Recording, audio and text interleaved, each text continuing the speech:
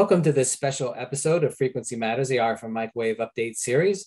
I'm Pat Hindle, and today I'm talking with Fawad Maqbool, CEO of Amplitech, to learn more about the company and its products. Welcome, Fawad. Glad to be here, Pat. Thank you.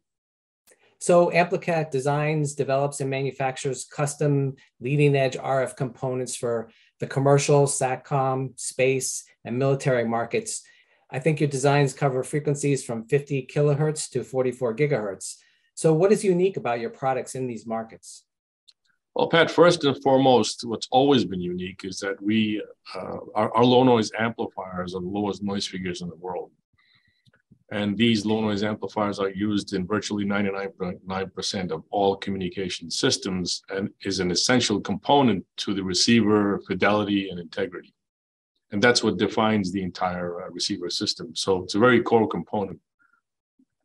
So how are you serving some of these high growth markets like 5G, 6G, SATCOM, and quantum computing? So the infrastructure itself for 5G is really not there yet. I mean, we all know the letters 5G are being thrown around all over the place, but we all know the true 5G is not there yet. We don't have gigabit per second speeds in our smartphones or in our devices. So what we're trying to do is develop systems incorporating our LNAs, which will enable this infrastructure to provide that high-speed data with signals that are clear and signals that have much larger coverage area. This whole system would have a larger coverage area. And the important component of that is the LNA. That has to be at the front end of all these antennas that you see for 5G systems, satellite communications, airline Wi-Fi, all of them will require the best amplifiers to have the best coverage area.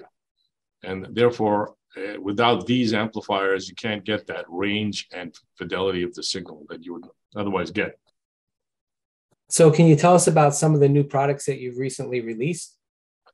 Yes, we have actually developed some mimics for addressing this market because the quantities are very high.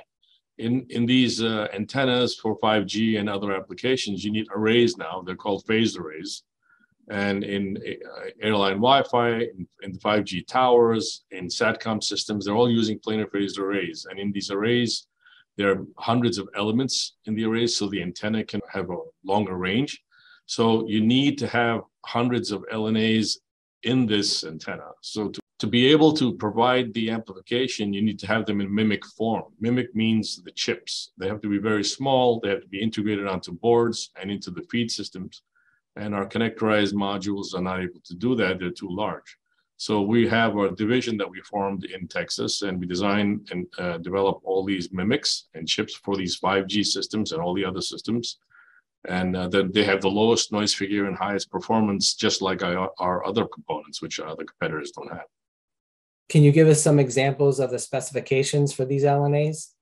Sure. I mean, at Expand, usually these LNAs and LNBs, the noise figure or noise temperature is around 75 to 80 Kelvin. Our LNAs at that temperature, at that frequency, would be around 35 Kelvin. So we've lowered the noise figure tremendously. And that's why the performance and link availability increases for all these communication systems, as well as the bandwidth. So it costs less for these teleports to operate when the noise figure is lower because there's less downtime. And so what are some of the upcoming trade shows that you'll be attending so people can plan on visiting you if they're there? Well, we plan on attending the European Microwave Show. We've already attended the IMS show this year, early in June. We sponsored the show. And we're going to be attending the European Microwave Show, and then we'll be attending the AOC show and the Satellite 2023 show. Excellent. Well, we hope to catch up with you there. Thank you very much for talking with me today about Amplitech's technology and products. You can find more about their products on their website. And thanks for watching Frequency Matters.